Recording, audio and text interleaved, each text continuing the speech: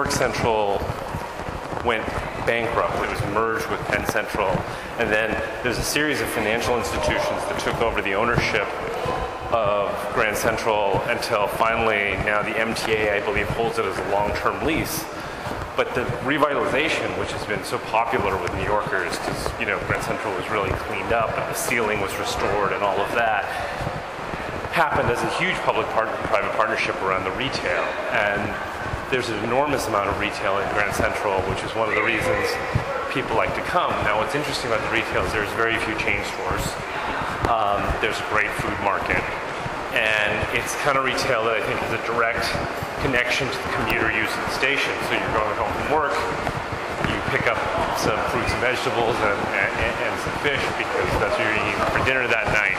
And all that works very well. So now here in the main head house, the stairs that lead up to Vanderbilt Avenue and the Campbell apartment, this whole staircase was original. Right? Whereas the stairs on the east side of the building were added, and originally they were felt that they weren't needed because there's so much less development to the east.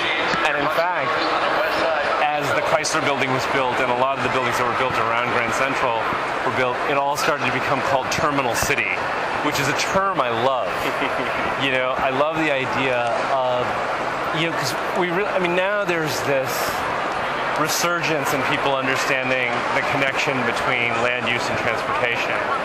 But again, it's not like we're reinventing the wheel. I mean, when people talk about Terminal City, right, that's really clearly understanding the nexus between density and infrastructure.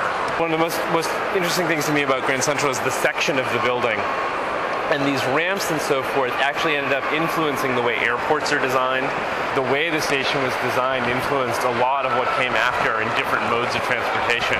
As I've worked on Moynihan, I actually had one governor, who shall not be named here, say to me, "Vishaan, isn't Moynihan just a big architecture project?"